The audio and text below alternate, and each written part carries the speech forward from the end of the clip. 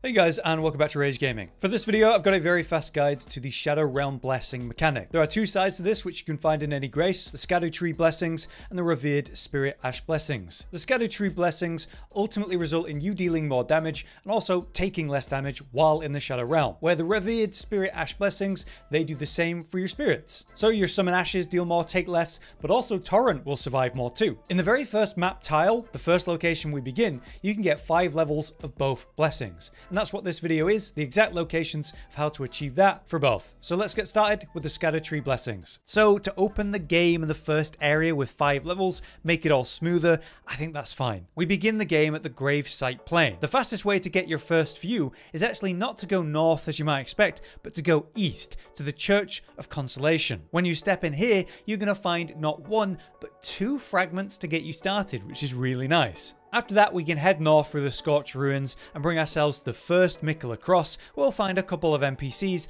and another fragment to get going. At this point, you can head west and go through the passage that leads uphill. You will find the next cross that easy and another NPC will be found. Again, at this cross, like most crosses, you'll find another fragment. Now, instead of progressing up into the actual Belorat Keep, you're going to turn around and head south along the edge of the cliff here that, as you can see, will slowly lead up, revealing a plateau above the starting area. At the entrance, you'll find this grace, the Cliff Road Terminus, and by heading southwest, you will find our next fragment, which is just west of an area called the Prospect Town. Okay, with those fragments achieved, let's go back to the first cross again. This time, we're going to go northeast and cross over this massive Great Bridge. And on the other side, we're going to find this camp with a grace in the center of it called Castle Front. Just next to that grace, you'll also find a statue of Marika, which, has the next fragment at it. Next, we're going to head into the keep and work our way through it. Roughly halfway through the keep, you're going to find another Miquella Cross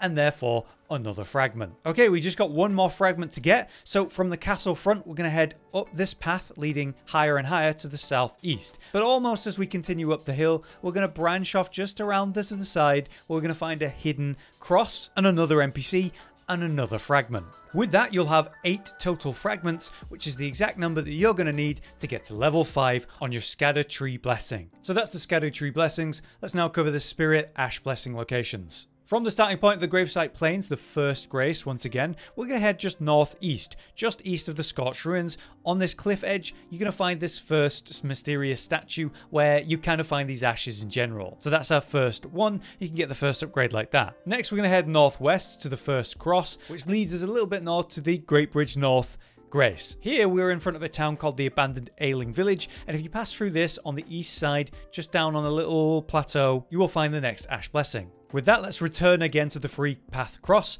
and work our way west to Belorat. Going up and opening the door, in the very first room that you enter, you'll see a very hard to miss statue with more ashes here. In this case, there should be 2. The next one though is further into Belorat. As you progress through this area, you'll find yourself climbing higher and higher and higher. And just before you come to the stage front grace, you will find a tree, and around the back, kind of looking back over the area you've just kind of climbed up, there will be another statue, another ash to grab. Interestingly, while you're up here right before the stage front and you've just picked up this Ash Blessing, it's important to know that there's a bridge just to the east as you pass through here. There's this specific enemy, a strange guy that holds a pot over his head. And upon killing him, I actually got, one of the blessings. So you want to make sure you kill him as well. It's my understanding that there's multiple kinds of these pot-wielding guys, and potentially they could even drop Scadutree fragments. So if you ever see a guy holding a pot over his head and casting spells running away, hunt him down and kill him, you might just get something very valuable. Now let's return to the main gate cross, which is just outside of Belorat, and this time again we're going to follow this kind of cliff edge that leads up, eventually leading to the Cliff Road Terminus Grace. And just to the east you've got this kind of pond, and right next to that we have another statue to grab another ash. Finally, we have one more ash location in the first map fragment that I want to show you, and it's this one here.